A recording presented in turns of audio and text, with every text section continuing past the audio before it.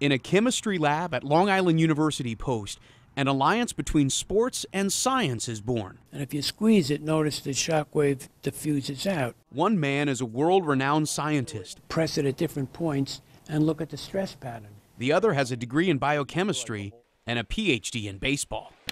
And DeJong drills another one. Paul DeJong is a shortstop with the St. Louis Cardinals. Mets fans will remember him. The rookie became a Met killer this year and led all National League shortstops with 25 home runs. This offseason, he's trading his jersey for a lab coat. In high school, I just enjoyed the physics and chemistry classes more than I enjoyed reading Catcher in the Rye. And if you look at the spectrum, you see something unique to helium. Many more peaks. Today, he's working with one of his heroes. Dr. Lawrence Rocks authored The Energy Crisis in 1972, and he worked with Congress to create the Department of Energy. These two men, both elite in their fields, come together where baseball and data converge. Well, yeah, let's get to work. He's testing an old baseball theory. The warmer the ball, the further it flies. Now here we're going to be dropping this room temperature baseball from a height of 50 centimeters, and we're going to try to measure how high it bounces up. Experiments like this are part of DeJong's off-season workouts. It allows him to keep his mind sharp while taking a break from baseball.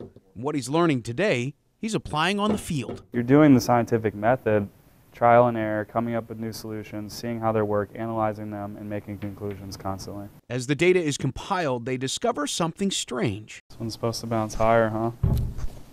That's not what we're seeing. As you decrease temperature, you get less bounce. Like an automobile tire on a very cold day, it's a little more brittle. If you increase temperature, elastomers get a little mushy, you get a little less bounce. The data shows baseball's bounce increases with the temperature, but around 80 degrees, it begins to decline, which means baseball's sweet spot is related to heat. What happens when you have an experiment and the results are not what is expected?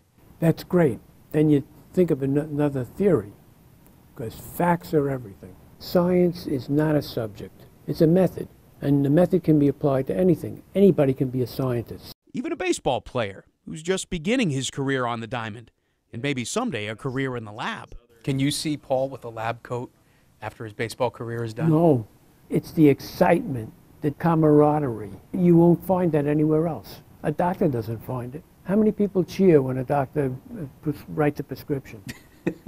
But it's the scientific method DeJong is using here that continues to be the basis for his success here. Think you learned something today? Yeah, and we definitely raised some more questions that need to be answered, so it never ends.